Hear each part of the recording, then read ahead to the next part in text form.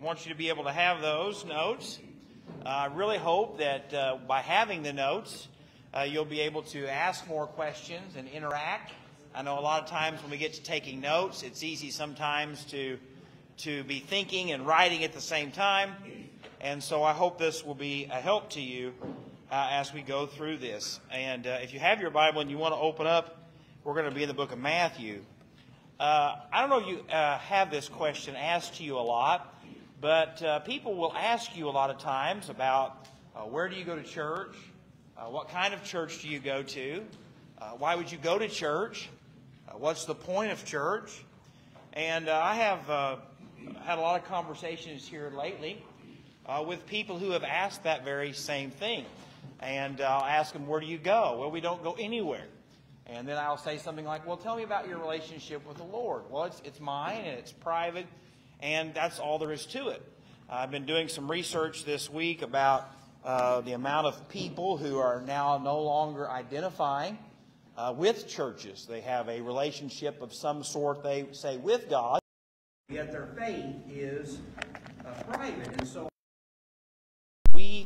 I know what you're saying, Jake. We've all been in church forever. We know all these answers. Well, what I hope to do is to give us a chance to talk back and forth about things that we like, that we've seen done well, things that have not gone well, as we try to encourage people who are believers and who have fallen out of church for whatever reason, or who have begun to devalue the significance of church. And so we're going to just build upon this every week for I don't know how long, honestly. And so I want to just kind of share with you tonight as we get started what we believe as Baptists about the church. If you were to look through the New Testament for the word church, you wouldn't find it. You would find out called out ones, the called out people of God. And so I just want to read this to you tonight. It's from the Baptist Faith and Message. And then I want to just go through Scripture and really give us an opportunity to, one, know what the church is, to what the church should be doing, and how we can do it better, and how we can really be the church God wants us to be. And so if you got one of those packets, we're just going to be starting. And it says, the New Testament Church of the Lord Jesus Christ is an autonomous, local congregation of baptized believers, associated by covenant in the faith and fellowship of the gospel, observing the two ordinances of Christ, governed by his laws, exercising the gifts, rights, and privileges invested in them by his word, and seeking to extend the gospel to the ends of the earth.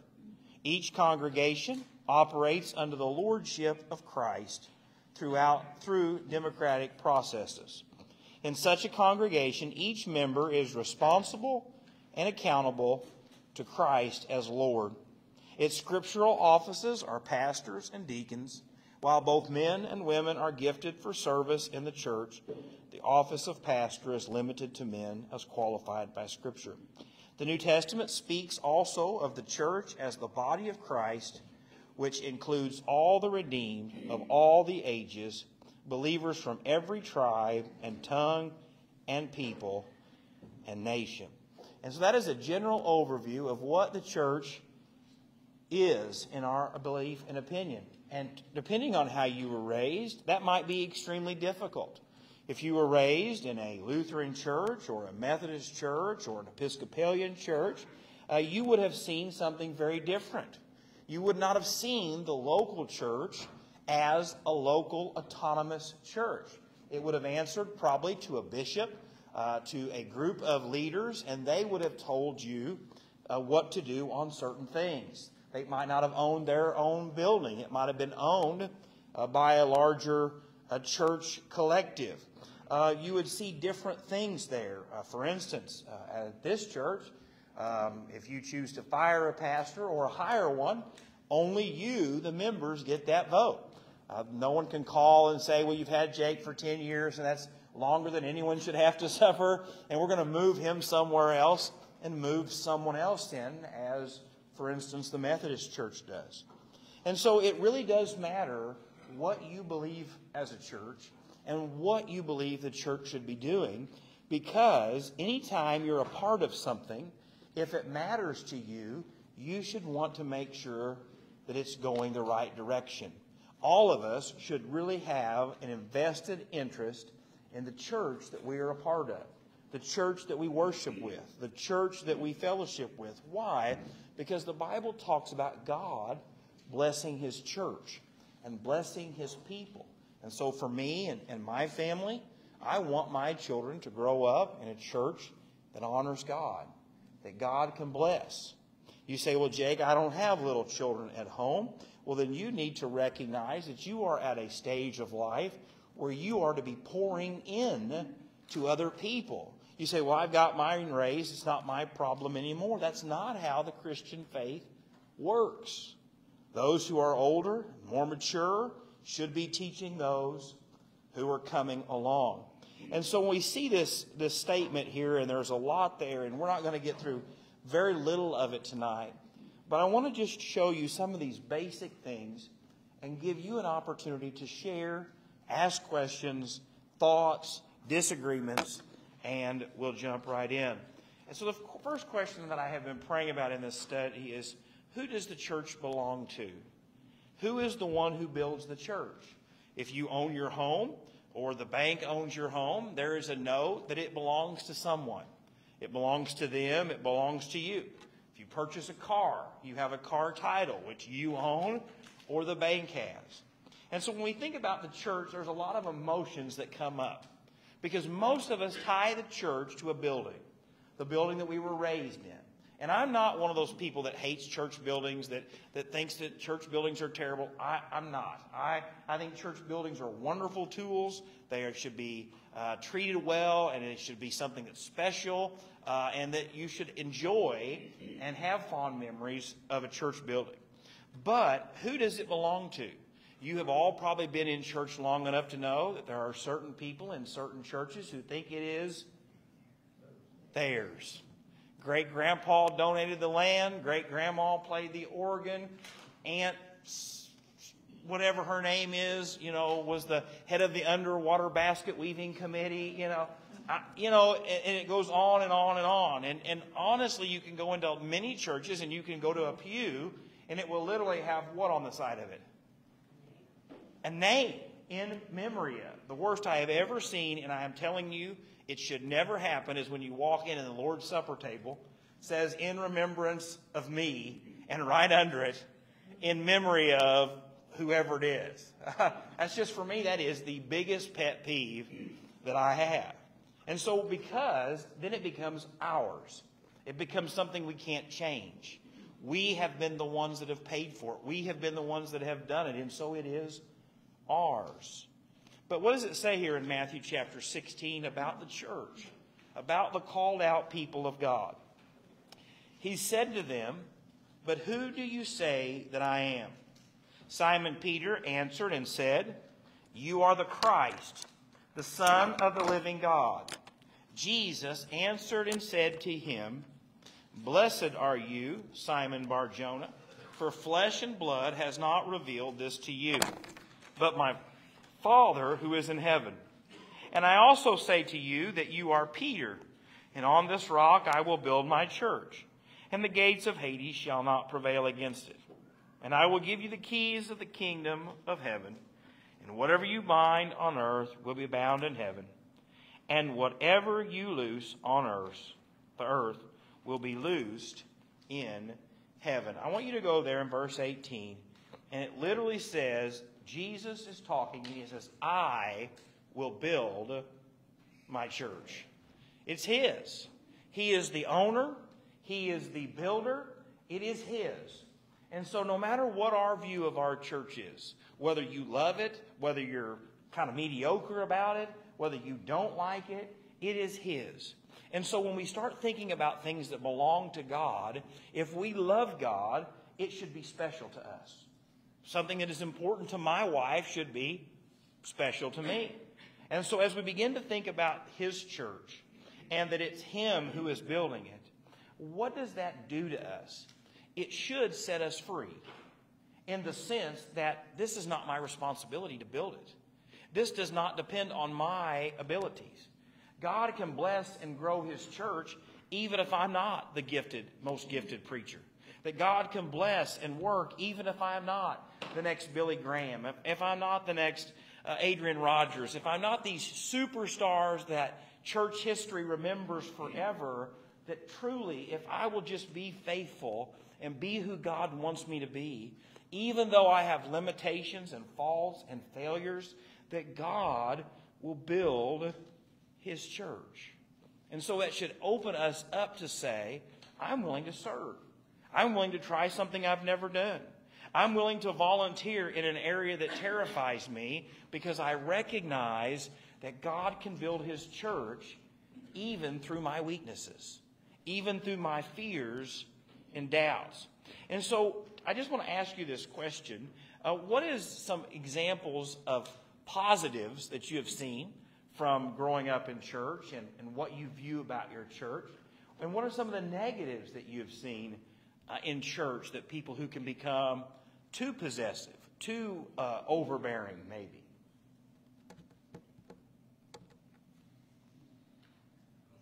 Nothing likes to choose better than a building program. Mm-hmm. Yeah. Yeah. Why do you think that is? It's the change. You've got the people that thrive on change and the people that want to change, and the chasm in between. Do you think it's just the change, or do you think it's a fear of commitment for some people? And it could be that. There's always the monetary side of it too.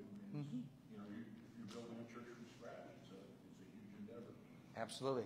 I had a person one time say, I would love to be more involved, and I think I would like to join, but I'm afraid I'm going to get asked to help with the building. So when we were building this gymnasium right here, it had some skills, construction-wise.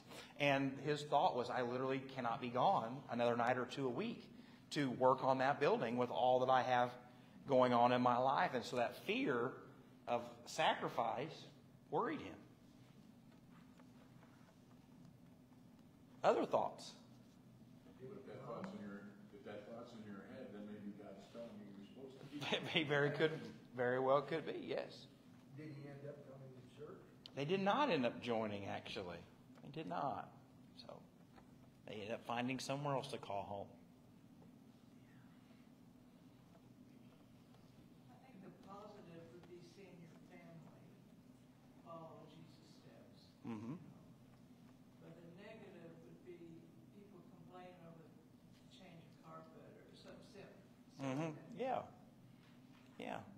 But yes, family legacies can be a beautiful thing in a church, right? Where you can see generations of people. But on the same side of that, it can become the thing that destroys a church, right?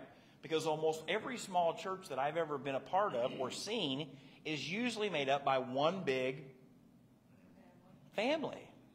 And that can be a wonderful blessing, but it can be a terrible burden because family drama doesn't get left at home. It becomes the church's drama. And so 7 brothers are all deacons in the same church. And you got the great aunt's the piano player and grandma's the song leader.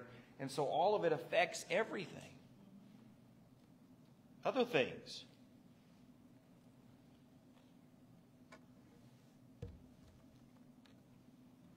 I already had my turn. Music is another one that can really blow the walls out. It can. And it becomes a sense of ownership, isn't it? This is the way. Well, it's what I prefer over I'm here to worship God. Mm-hmm. Absolutely. What are we bringing for God, not for ourselves? Mm-hmm. Yeah. There's nothing wrong with preferences at all. I mean, you're entitled to your thoughts and feelings, and God made you to like certain things and me to like certain things. But yes, it really is difficult when it becomes, this is mine, right? It's my worship service. It's my Sunday school class. It's my parking spot. It's mine. And that becomes very dangerous. But also on the flip side of that, it's good when people have ownership, right? They feel like they belong, that it matters, that, I say this a lot. We attended a church one time, and I had a sibling that was killed, and the money that was raised at his funeral was used to buy the gym floor. Seemed like a great idea at the time.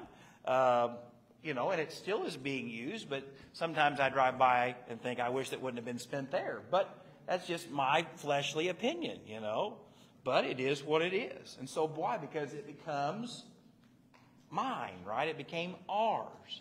And that's a very unhealthy thing, but it can be a very healthy thing when people say, hey, this is the class I'm teaching in Vacation Bible School, and I'm going to pray about it, and I'm going to prepare for it, and I'm going to get ready about it because God's given me these kids, and I'm going to pour into them. The same way in Sunday school, these are the kids God's given me, and I've been blessed to teach this class, and so I'm really going to take an ownership in it. I really want to do it well. And so once again, we see two sides of the same coin. One can be very bad, and one can be very good. What's really bad about ownership is that I have sat in that pew for 30 years, and somebody else is sitting there or whatever, and I've even heard people asking me to get up. That's my seat. Yeah. Now, if you want to kill the spirit, I'd say that was That's pretty as cool. quick as you could. Absolutely. Absolutely. And so I really In want... other churches. And other churches. Yeah. He was lying. He's been in that pew for over 30 years. Yeah. Not anymore. Those pews have been gone. Those are chairs. They're not 30 years old. But I really want to say this because really every problem that we have in church begins when the main focus no longer is the main focus. That it becomes mine instead of his. And that is so important tonight because as you talk to people, whether you know this or not, a large majority of people are unhappy about where they go to church. You will hear more negative about people's church than you will the positive. I would say 90% of the conversations I have with people, not you all, right, are negative. Don't like this. The sermon's not good. The preaching's not good. And that's not bad. I don't mind having those conversations with people because I try to encourage them. Sometimes I just look at them and be like, Like that song said, he didn't even shake my hand. yeah, he didn't even shake my hand. Yeah. There's some folks that you'll never make happy. Huh? There's some folks that you'll never make That's happy. very true. That's very true. But I also think, though, that for many, many years, we've not given people an opportunity to even talk about things, to have open discussion, to have open dialogue, because what would happen if I told Grandma that she should have stopped playing the piano 10 years ago? I mean, literally, can't even read the notes, can't hear the music, but by golly, she gives it an A+ for effort. I don't want to tell Grandma to get off the piano. But how do you balance that for what's right and what's best, but yet dealing with people's feelings and situations? And so sometimes that means it might not be the way I would do it, but it's not a deal breaker. It's not my church. It's his church. But yet on the other hand, I love when people say, I love my church. I love that. And most people don't claim it as ownership, right? That it's theirs, but that they belong there. I love my family. God has given them to me, and I have the privilege of being the head of my household, I think. And but they're really God's. They're God's gift to me. And that's how we view the church. We're just stewards of what God has given us. And we want to be faithful with that.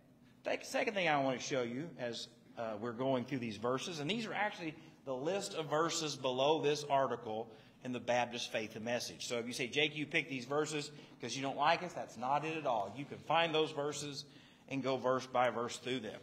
But how do we handle problems in the church as God builds? Because if God is the owner and God begins to build, there will be problems. Not the builder. It's not the builder's problem. But if you've ever built anything and you've ordered lumber, when you get a 2x4 out that's 8, 12, or 10 feet, you always look down it to see how straight it is. And if you've ever ordered lumber for Lowe's, you know half of it's going back. It's crooked, it's warped, it's not right. And so many times we look at the church and think the problems are with the builder. And the problem is not with the builder. The problem is with the material that he's using. Like the Bible talks and the good old songs talk about, the potter and the clay. And so I really want you to see this, that as God builds, we need to expect problems to occur. But yet, if you were to look at a Lowe's lumber order and to bring it to your house, you would be foolish just to continue to build without inspecting. Right? You would literally finish that project and think, that's not supposed to look like that. I do not want a curve in my hallway. I want a straight hallway. But yet in the church, we view it as a problem to try to deal with problems. We view it as that we're broken, that we're not perfect, that we shouldn't have these things. Well, God gave us the remedy to check the straightness of a board, the ability to check the material that we're using, and we would be foolish not to use it. And so as God builds His church, and I really hope that you will really view this in the lens of 10 Mile. I don't want to try to fix the Methodist church, the Lutheran church, the Presbyterian, other Baptist churches. That's not my calling. My calling is to shepherd this congregation. And so how do we handle problems as God builds? We have started the building program over here on the lean-to this week. And right off the bat, we have found out that the sewer line and the water line is exactly where a foundation is supposed to be put. Right off the bat. It's like we didn't think we was going to have to build on that side of the building again. And so they had to spend the first day rerouting. Am I correct? Am I saying that route? Putting in different stuff. And we found out that our gas line's not big enough. And so they've got to run a whole brand new gas line, am I right? From the highway, a $20,000 deal, because we don't have enough gas to take care of the needs now. And I said, if you would have been here on taco night, you'd have, never mind. And those things happen. And it would have been amazing if we'd have said, you know what, I know we don't have enough gas for the new building and we ain't going to be able to heat it in the winter, but you know what, just do it anyway. Don't worry about it. We don't need it. We don't need plumbing, you know. It's not a big deal on Sunday morning if 600 people are trying to go to the bathroom and nothing flushes. Not a big deal. We ain't got time to address the issue out here. Just keep on building. And you're looking at me going, Jake, that is the stupidest thing I ever heard. But most churches that grow get in trouble for this one simple premise. All they want to do is grow, and they don't want to deal with the defects as they grow. They just want to get bigger and bigger and bigger, and they won't fix the problems as it builds. And so look what it says here in Matthew 18. You know these verses. You've heard me quote them thousands of times over the last decade. Moreover, if your brother sins against you, go and tell him his fault between you and him alone. If he hears you, you have gained your brother. But if he will not hear, take with you one or two more, that by the mouth of by the mouth of 2 or 3 witnesses, every word may be established. And if he refuses to hear them, tell it to the church. But if he refuses even to hear the church, let him be to you like a heathen and tax collector. Assuredly, I say to you, whatever you bind on earth will be bound in heaven, and whatever you loose on earth will be loosed in heaven. Again, I say to you that if 2 of you agree on earth concerning anything that they ask, it will be done for them by my Father in heaven. For where 2 or 3 are gathered together in my name, I am there in the midst of them. So literally, he tells us when your brother, when a fellow believer in the church, and if you know anything about the church as it was being started in the book of Acts, they didn't have First Baptist, Second Baptist, Third Baptist, Second Methodist, First Methodist. It was one local congregation. And those local congregations met in small groups. They didn't have a lot of opportunity to gather all together, but they did. And so the idea of, well, I don't like the pastor at 10 Mile, I'll just go to First Baptist. I don't like the pastor at First Baptist, maybe I'll switch it up a little and try the General Baptist. Well, I don't like the General Baptist, maybe I'll switch it up and try the Methodist. I don't like the Methodist preacher, maybe we'll switch it up. And I don't know what else kind of churches we have in town. Well, the Congregational Christian Church. I don't like the Congregational Christian Church. I think I'll try the non-denominational church. And so instead of fixing the issues that we have as we grow, and as God tries to build us and put us together, we rob that opportunity to see what God can do. what is the wonderful thing about a carpenter, a really skilled carpenter, is as they build, you think, that don't look right. I mean, how's that ever going to look like what I want it to look? And then when they hand you the keys, it's like, wow. You took all that lumber that came in piles from Lowe's, sent half of it back, and built a home that I can live in. And if you've ever built a new home or bought a home and remodeled it, the goal is to get it to where you want it to be. And yet we rob what God is wanting us to do because we will not deal with the problems as God is growing us. And so tonight I really want us to become a church that recognizes we will have problems. I will have problems with you. You will have problems with me. But yet God has given us the answer for how to rectify those problems. If the contractors who are building our addition would have come in and said, hey, Jake, we've got a plumbing problem, I could have not helped them. If they'd have come in and said, Jake, we have a gas problem, I'd have said, take a Tums. I don't know. I don't know. I have no building knowledge at all. I could not have helped them. But if they'd have walked in and said, hey, Jake, the plumbing's in a bad spot, the water's in a bad spot, and the gas isn't going to work, even though we've got you started, we're quitting. It's just too much problems. We're going to go start our next house that we need to build. What would we have done? We'd have been like, holy cow. What are we going to do now? But yet, if they're willing to fix it, they're willing to work through it, they're willing to talk to us and say, hey, this is going to happen, and this is going to happen, eventually, Lord willing, we will have a finished product that we can use, that will honor God, that can be used for His glory. Why? Even though problems arise, problems don't have to define a church. Problems don't have to define a believer. Problems don't have to define a person. Thoughts? With the opportunity that God gave us to correct our problems, if we don't, we end up in one of the 7 churches in Revelation category. You get a letter rain. Absolutely. The candlestick on the moon. Absolutely. Absolutely. Other thoughts? Is it hot in here, or is it just me? Whew. You might want to check the air conditioner. Okay. Did that on purpose, didn't you? Well, and the thing is this. You say, Jake, why are you talking to us about this? Well, 1, because it's in the study. But 2, who do you think is going to love their church enough to be willing to fight through it, to fix it? I'm sure it's the Christmas and Easter people. Right? They're the ones that are going to give and serve and sacrifice. That's them, right? They're the answer to fix the church's problems. No, probably not. Huh? Well, that works then. That works then, yeah.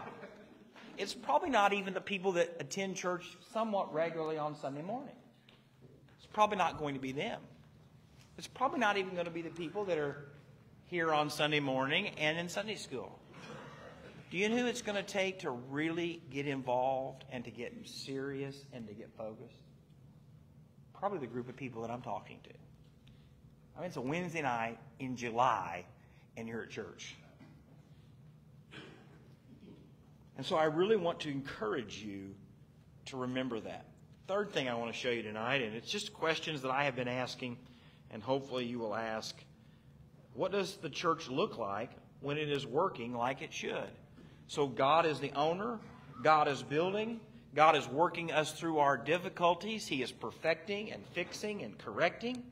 So what will a church look like when it's working like it should? Acts chapter 2, starting in verse 41. Then those who gladly received His word were baptized. Now I'm going to stop there because I just want to walk you through this.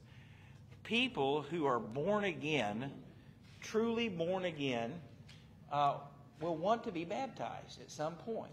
Now, there are a lot of things that hinder people from being baptized. There's a fear of being in front of people. There's a fear of water, a fear of the commitment, all of those things. But at some point, those who are being saved, being born again, recognize the significance of water baptism, the outward sign of what has taken place inside. You cannot be a member of this church without being baptized.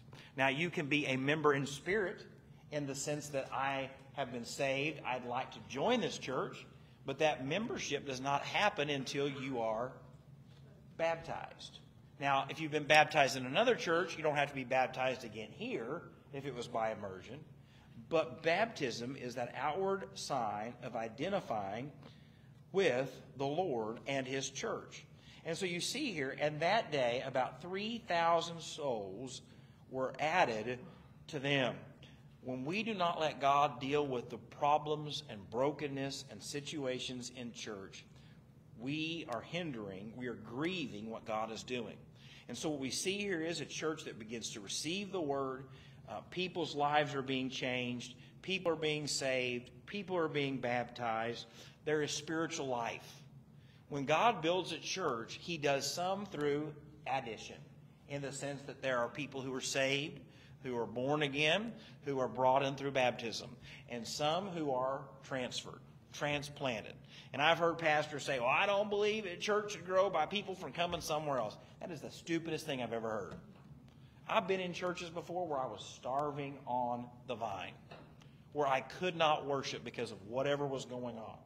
And so I believe that God leads people, moves people in churches, out of churches, and it's okay. It's all right when people say, I don't feel like I can worship here anymore, or I think I'd like to try to worship here. That is fine. I believe that. So all of us at some point have went to church somewhere else. It's just the way it is. And so we see there that addition happens, a transfer happens. And it goes on and says, now what happens after people are saved? And they continued steadfastly in the apostles' doctrine, being taught the Word of God. God's Word has to be the foundation of a church. And we know at this point the New Testament was not completed. All right, at this point in the book of Acts, the New Testament letters, most of them have not been written. If not all of them have not. None of them have been written at this point, to be honest with you. And so they're studying the Old Testament scriptures. They're hearing from God, and the Word of God is being taught to God's people. Now, I understand that Wednesday night Bible studies are not the most lively events, right? I know it's not as fun as Vacation Bible School. I know it's not as fun as church camp. I know it's not as fun as children's church. I know it's not as fun as jam. I know it's not as fun. But yet, all right, the Word of God being taught should be central in our homes. It should be central to us as believers. Because when God truly begins to work in people's lives, they begin to get hungry. It's just the way it is. When I do physical activity, I begin to get hungry. It's just the way it goes. Now, not usually right after I'm done being physically active, because I'm usually thinking, I'm not going to make it. I'm not going to make it. There's no way I can eat right now. But as soon as that feeling passes, I'm thinking, I need some food. I'm hungry. Why? Because the body runs on a fuel source. And the Bible literally tells us that it's the Word of God, that we should be worried about the meaty things. And Paul says you're still on the milk, right? You ought to be dealing with deeper things and bigger things and all of these things. And so I really want to encourage you tonight to make the Word of God priority in your life, whether it is a private Bible study time, whether it is Bible study, whether it is Sunday school. And I know what you're saying. You're like, well, we're all in those things. Why are you talking to them about us? Well, I say that tonight because it is you who will be talking to other people. It's you who will be inviting people. Hey, I'd love for you to come and go to Sunday school with me. Excuse me. Hey, I love to go get coffee on Wednesday mornings at 7 o'clock. You want to go with me and study the Bible together as we drink coffee and eat bacon? I mean, who doesn't want to drink coffee and eat bacon and study the Bible? I mean, that is the combination made in heaven. And so that's literally, thankfully we're not Jews because the bacon wouldn't be on the table. But praise the Lord for that. But or the New Testament, by the way. So, but anyway, but I really want to encourage you because there are only so many relationships that I can have with people. There are so many opportunities. But you, as God's Word changes your life, you can tell people that it is so important that the study of God's Word has changed our marriage. The study of God's Word has changed us as parents. The study of God's Word has changed who I am as a person. And that is used as a building block for what comes next. Thoughts, questions?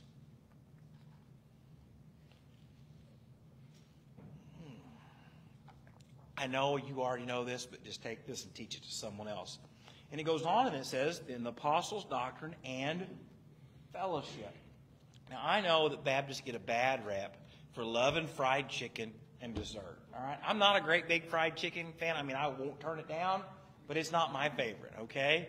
But fellowship, it's not just what we think about. In the early church, they literally broke bread together, they ate together, they spent time together, and they literally lived life together. If you're familiar, many of these individuals who, when they got saved in Jerusalem, couldn't go home because the life that they were going home to was not the life that they had left. They wouldn't have been welcomed in. They wouldn't have been welcomed back. They would have, some of them would have lost their significant others, their spouses. They would have, their lives would have changed. And so fellowship in the early church was even more significant than it is today, because most of us are not going to be thrown out of our house because we got saved, born again. Most of us are not going to get kicked out of our house because we became a Baptist instead of a Catholic. We became a Presbyterian instead of a Methodist. That's probably not going to happen in most cases. But fellowship should be important to us. The building of relationships. And you say, Jake, I just come to church and leave. I don't have any friends. I saw a study this week that 42% of people who leave a church leave because they did not feel like they had any friends at that church. And I thought, well, that's stupid. That's way too high. I mean, literally, how do you go to church and not have any friends? And then I just started sitting down and going through the attendance list. And I thought, well, this person comes to Wednesday night during TMU, and I've never seen anyone sit next to them.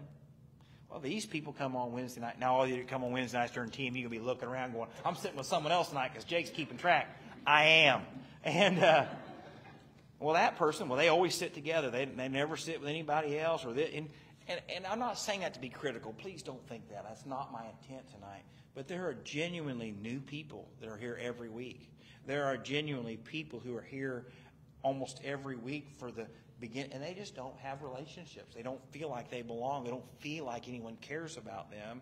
And that is the responsibility of you to build. Not each, you can't be friends with everybody, but you can build relationships with people.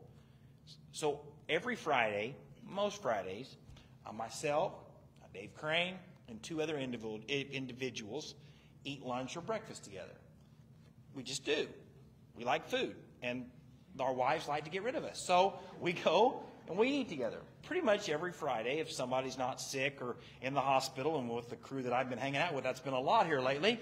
You hang out with older people. I'm just kidding. I'm just kidding, Dave. I'm just kidding. I'm sorry, Kathy. So you're looking at me like, don't call us old. But I'm the linchpin that holds it together. I know. I've not lost my spot. No. And so I'm naturally closer to them than I am a lot of people that come to church here on Wednesday nights. When you're here and I'm here and we get to talk and fellowship, I'm going to know you better than I'm going to know many people in this church. That doesn't mean I love you more than them. It doesn't mean that I care about you more than them. It just means that we're going to have a better relationship. And so I always tell people, if you want to be a part of the church, just show up.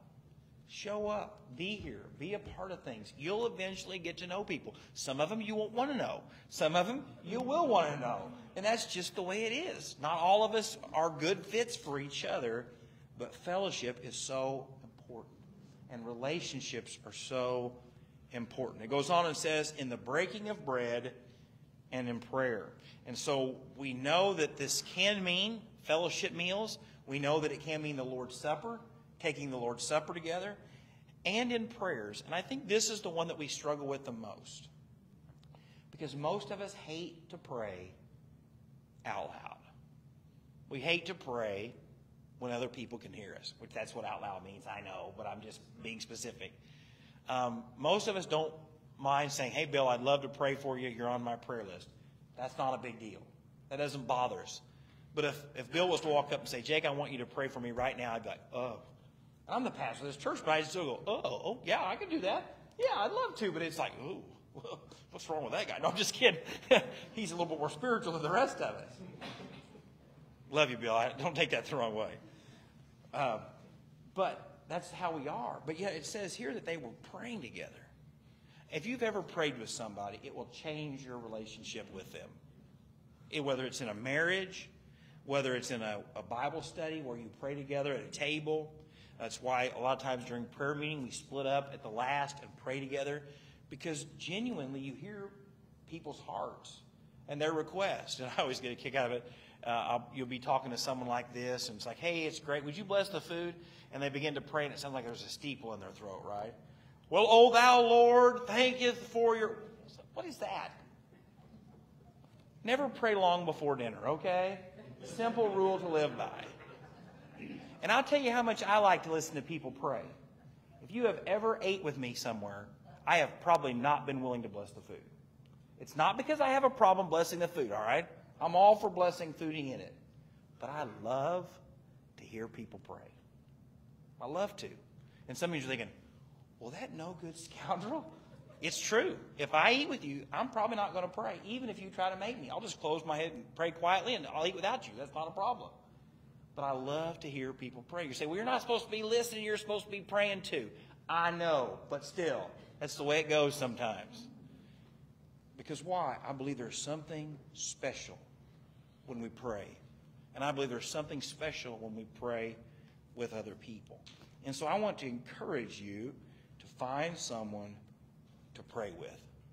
Now, you say, well, I'm going to do my husband. I'm going to pray with my wife. Now, you can do that. But I want to encourage you to find one person that you pray with that you don't live with. Once a week. Maybe it's before church. Hey, we're going to pray for our Sunday school teacher. We're going to sneak into this Sunday school room before our class gets there, and we're going to pray for our teacher together. That's simple. And I'm telling you, it will change your relationship with that person. Thoughts, questions, disagreements? Well, I agree with you on a lot of what you said and everything. I received a text this week that said that, was it a bad thing that this person just like the personal Bible studies, maybe even better than church? And I said, well, I think it's a part of it, but I think you can't, like, I understand when it's a small personal Bible study, you get to know those people closer and, like you said, praying with one or two or whatever. But I said, but then you still need the teaching and the worshiping together part. And I said, I would pray for you, but I really want you to pray about it as well, for God to show you that or whatever. But the last two times that we've met for Secret Sisters, we've done going around and sharing what's going on in our lives right at that moment that we have to pray about. And it's just been so uplifting, and whatnot else. It's just see that. But anyway, the one comment though that I did want to make is that when we first started coming here, you had made a comment that a big church. That scares me. It always stuck with me, and it has made it that way. And I think it's now back to when I think about who was in front of me and who was in back of me. I don't think any of them come to church with me anymore. They've moved on. But you had said when you have a big church, there's a key to it for you to feel like it's a smaller kind of church. Just look at the pew in front of you and the pew in back like you, and check in with those people when you don't see them, and stuff like that. And that's so very true. And so, like for Secret Sisters, we actually had 3 new members, and 2 were definitely very new to church. And I told them, I said, you go on to that. A church is hard, but then I said, when you're trying to meet all these people and all the faces are coming at you, they have one name to remember, you have 300. But I said, try to find yourself a Sunday school group, and you start small, and then as you keep adding. And but both of those ladies were so excited because they said, you're eventually a church where people go out of their way to make sure that you're greeted of a morning to, it's not just one, it's like 10 before you get to the parking lot. Yeah. So I think, but I do get it, about how,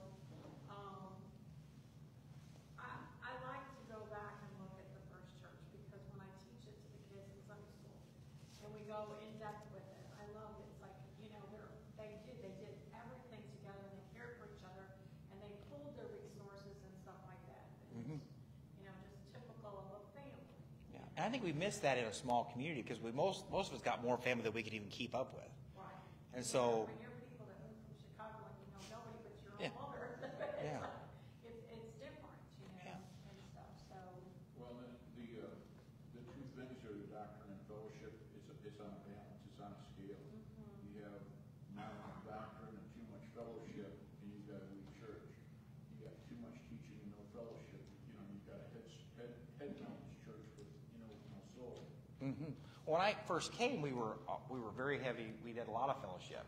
And then as we grew, the pendulum swung the other way, where it was always Bible study, always Sunday night church, always. And now we're trying to swing the pendulum back the other way with the Wednesday night fellowships, the Wednesday night meal, the Sunday school parties. We're trying to find that, that healthy balance, because it is.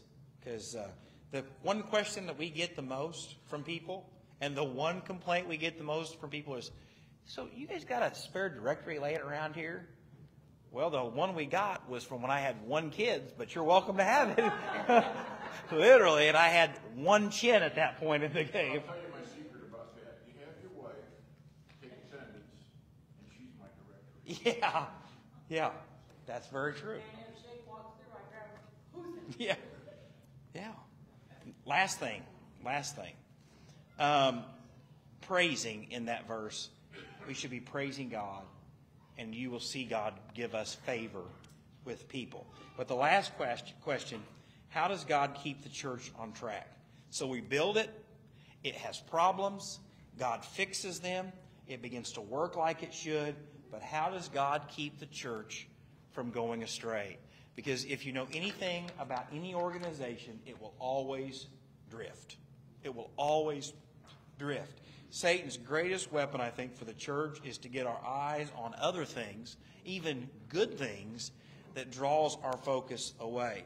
And so Acts chapter 5, you're familiar with this story probably, what has happened, and you can flip over there with me really quickly, and we're going to try to take care of all this in less than 5 minutes.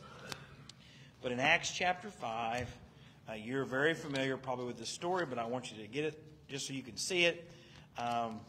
In Acts chapter 5, Ananias and Sapphira, right? Lying to the Holy Spirit, the Lord strikes them dead on the spot. And this is where we find ourselves in verse 11. So great fear came upon all the church and upon all who heard these things. And through the hands of the apostles, many signs and wonders were done among the people. And they were all with one accord in Solomon's porch. Yet none of the rest dared join them, but the people esteemed them highly. And believers were increasingly added to the Lord, multitudes of both men and women. And I think this is very important when you read this, because most of us think, wow, that is a powerful moment where God literally takes these two individuals out. And naturally there's a fear and a reverence and a respect. Some of that fear was a healthy fear. Some of that would have been, oh no, I've been lying and I don't want to get struck dead. Let's just be honest. But look what it says here in verse 12. And through the hands of the apostles, many signs and wonders were done among the people. We read that, we think, that's awesome, right? That's amazing. But we must not forget that the same power that removed Ananias and Sapphira from the equation is the same power that restored sight to the blind, that healed the sick, the Spirit of God. And I think this is important, because as a church, when we begin to grow and God begins to work, we begin to request what we want the Spirit to do. God, we just want you to save everybody. Well, maybe some people have hardened their heart to the point where it's time to remove them. And I don't mean remove them from this earth to the next life. I mean, go to church somewhere else. Maybe it's they need to step away from a ministry for a season of healing.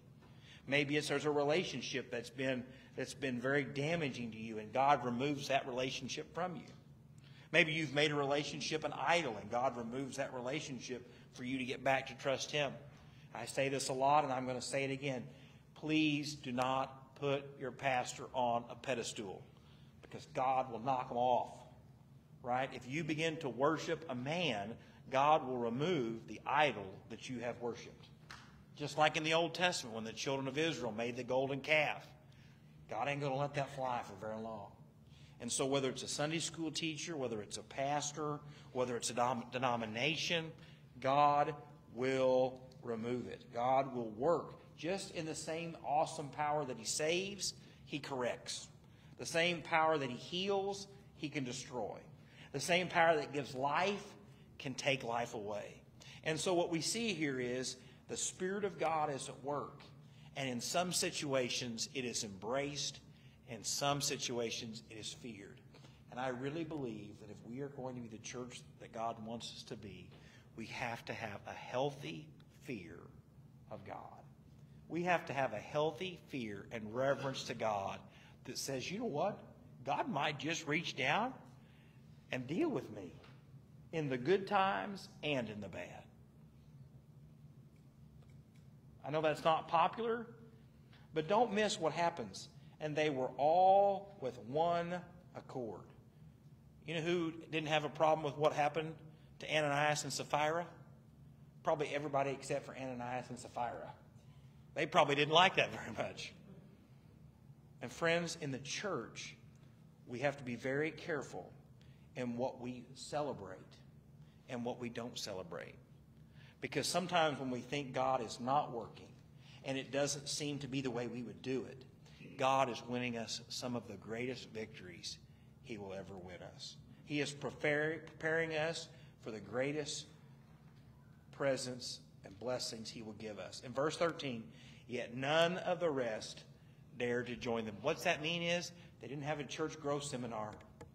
They didn't go out door to door after that, because anybody that really didn't want to be a part of the church wasn't part of it. And that is exactly the opposite of how we do church today, isn't it? Let's make it as watered down, as seeker-friendly as we can. Let's make it as simple as we can. No challenges, no difficulties, just as easy it is for people to come. That's our view of reaching the lost. God's was, I'm going to smite 2 people, and then I'm going to continue to bless. And so tonight, I really want to encourage you to be in one accord, to trust that God is the one that has to do the work in people's life. We can visit people, we can pray for people, we can be good to people, we can put roofs on houses, we can build wheelchair ramps, we can do all of these things. But friends, none of that will really bring people into the church if the Lord is not in it, and the Lord is not drawing, and the word Lord is not working. Because listen to what verse 14 says.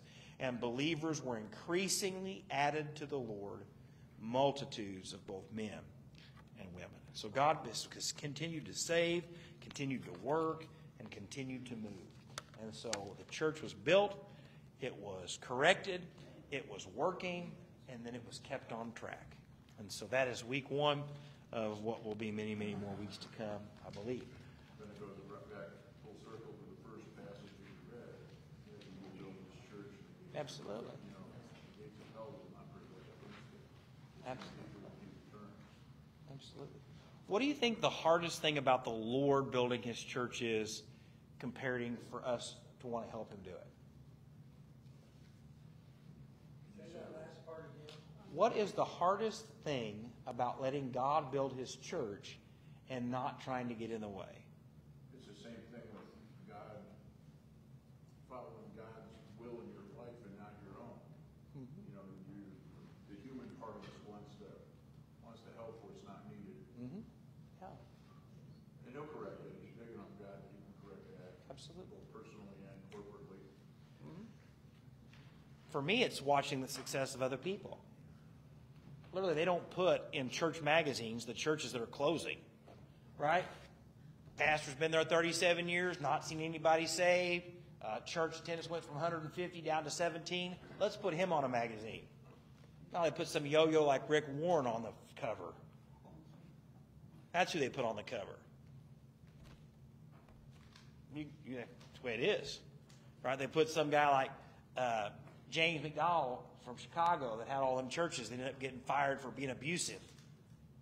Those are the kind of people they put on the cover. Why? Because they are prominent and successful. 2 years ago, I got the privilege of preaching. In man's eye, yeah. But as a pastor, you watch that, and you look at that and think, well, I want the church to grow. I want it to look like that.